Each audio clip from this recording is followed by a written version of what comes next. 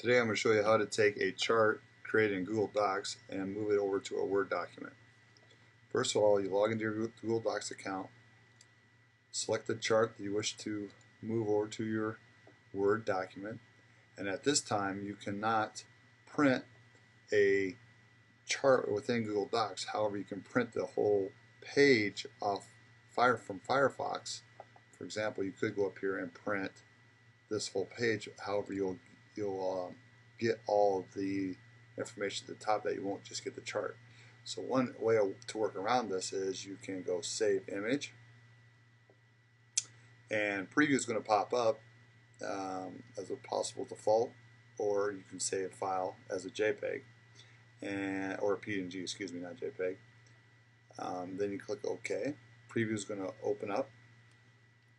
From Preview, you can go under Edit, copy it. You're going to copy this whole thing, move over to your Word document, and you can go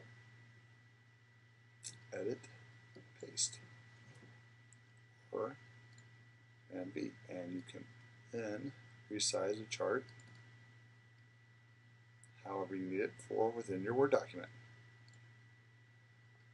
That's how you add a Google Docs chart to a Word document.